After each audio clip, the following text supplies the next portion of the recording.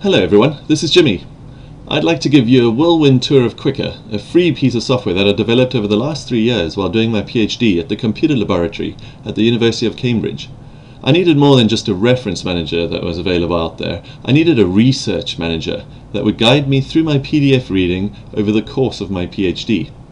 Basically, something that would help me understand each PDF I was reading by placing it and its citations in context relative to all the other PDFs in my library, and one that would guide me in deciding which PDF to read next out of the hundreds of unread PDFs I kept discovering as I went along. I found Qiqqa immensely useful for exploring my own library of PDFs, and I hope you will too. Qiqqa is free software. You can download it from qiqqa.com. Add all your PDFs to Qiqqa and follow the 5 easy steps I'll show you in this video, and hopefully you'll have as much fun exploring your PDF library as I have had exploring mine and building Qiqqa. So let's get started. Right, so the first thing we need to do is open Qiqqa, download it, open it, and press the guest library. So we'll use Qiqqa as a guest for this example. And once you're in, tick the terms and conditions, and you're ready to roll. This is a Qiqqa start page. We're going to use the local guest library, so click that to open it. And now we want to add a whole lot of PDFs to this library, so we click this button up here and add a folder. I have a folder stored on my desktop full of PDFs, and that's this one over here. Browse to it on your computer, hit OK, and start the import. You'll see Qiqqa is now importing documents into your library. I've got 660 to go, so this is going to take a while. I'm going to skip forward to it. But as it's importing, you'll see them starting to appear here every 100 or so documents. Alright, let's skip ahead. So here we are, Qiqqa is almost done importing all 660 documents. It then needs to go through a bit of a process after that to basically analyze all the documents, look at the first page of them to try work out what the title is of those documents. If any of your documents are scanned, it's then going to try extract the text from the actual pictures using OCR, and then it's going to index those documents so you can use the search features very well. Alright, let's just wait a few seconds, it should kick off.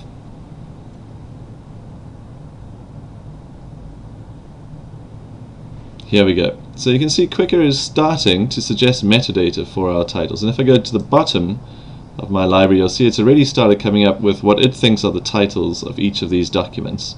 Once we have all the titles, we're going to then fire up the BibTeX Sniffer, which will then help us quickly find the BibTeX information. That BibTeX information is like the title, the author, the journal, the year of publication, and we're going to use the internet to do that quickly and accurately. But we're going to need the titles to make our lives easy. So let's let Qiqqa finish all that, and then we'll move on to the next step. So now that you have a whole lot of PDFs inside your Qiqqa library, we want to find the associated BibTeX data for these PDFs. This BibTeX data is useful not only for writing up papers, it'll automatically format your bibliography and your citations in Microsoft Word or in BibTeX or LaTeX, but also it's useful for finding the cross-references between your papers, and that's what we want here. First thing we do is press this BibTeX Sniffer button to fire up the sniffer. The BibTeX Sniffer is simply a screen with the current PDF for which you're looking for the BibTeX information up here in the top left. Over here is where the BibTeX will end up to be associated with this PDF, and down here is a web browser to search for the BibTeX. So all you do is you select the title.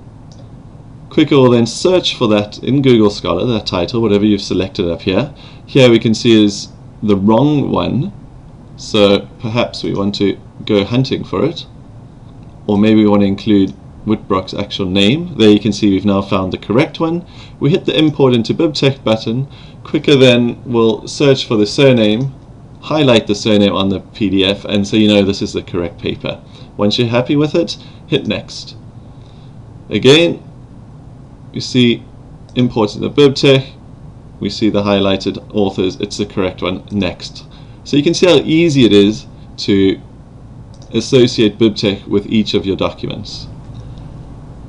If the monotony of going around in circles is getting you down, turn on the Qiqqa wizard, the BibTeX Sniffer wizard. Now what happens is Qiqqa will automatically do this circle of search for the title, check BibTeX, check the authors exist, and if it finds they do exist, it'll move on to the next one automatically. So let's give it a go. Hit next, and there you can see Qiqqa jump through 2 papers before getting stuck. Well, here the reason is it probably hasn't found Bezier on this front page, and you can see it hasn't. So it got stuck, but we know this is a physicist reading physics paper by Bezier. We're happy it's correct, so we hit next. And there's Qiqqa running through a few more. Okay, again here, Qiqqa wasn't able to find the title on this paper, so we just need to select it. And Qiqqa gets happy again and off it runs. Again, here it has stopped because Zainane's name, however you pronounce it, has a funny symbol there, and the BibTeX has an escape sequence, so Qiqqa just wants to be sure. We're happy with it. Hit next. And then you can see Qiqqa runs through. Okay, this is an example where it's not a journal paper, it's something that I did during my university time. So I'm going to hit skip this paper, yes, and Qiqqa moves on. That's how easy it is to find hundreds and hundreds of BibTeX records for each of your PDFs in record time.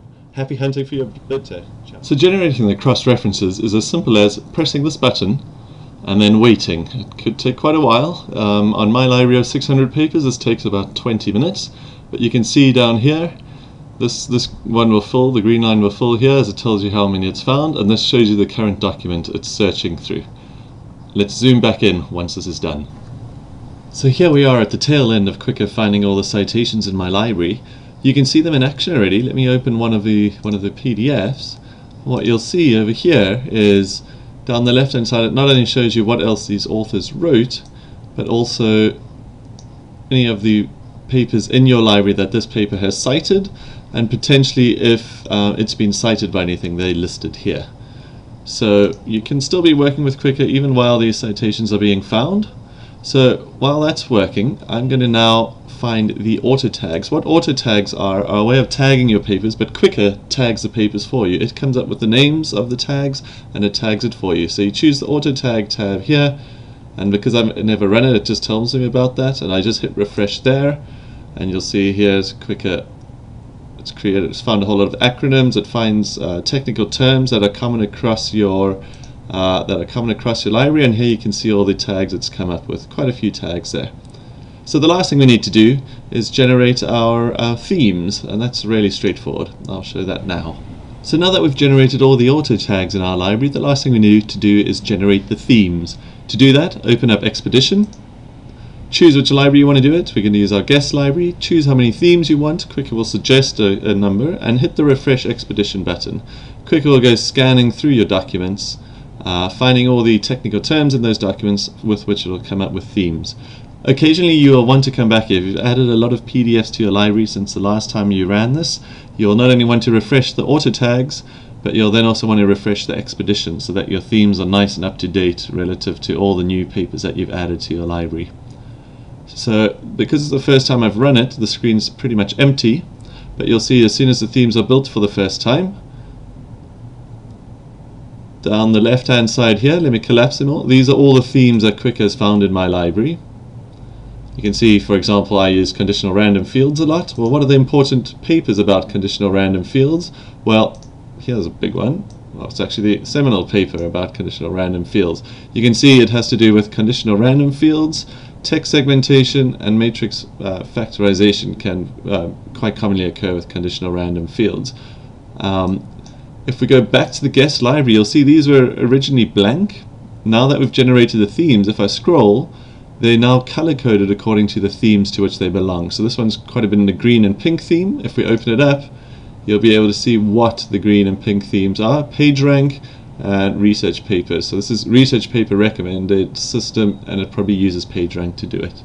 So that's the themes setting in Qiqqa. Having generated the themes for our Qiqqa library, let's explore them in a Brainstorm. Right-click any paper, explore in Brainstorm, click on the node, and you can see all the things you can do with this node. You can expand the annotations you've made, you can expand the authors, you can expand the expedition themes. Maybe for this paper we want to see what the most similar papers are. Maybe for this paper we want to see who cited it. For this paper we want to see who the authors of that paper are. That's VRL. And what else did they write? Well, they wrote these two papers, so it's going to pull those two papers together. Alternatively, maybe we want to see in this document what were the most prevalent themes in the document. Hit the M key. There you can see the pink themes that show up here. Now, when you're looking at a theme, you can either see which are the most relevant, the most similar papers to a theme, or you can find out which are the most influential papers for a theme.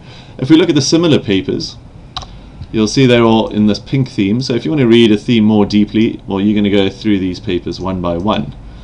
But more importantly, if you're wanting to read a paper, you want to know which are the influential papers for a theme, you hit the D key. That not only brings up important papers in the theme, but it also brings up important papers from other themes, but they've been cited a lot by papers in this theme. So you know that this theme and this paper is quite influential to other papers in this theme here. So that's exploring Qiqqa themes in a brainstorm. You can spend hours just finding new facets of your library that you never would have believed existed. Enjoy yourselves. Ciao.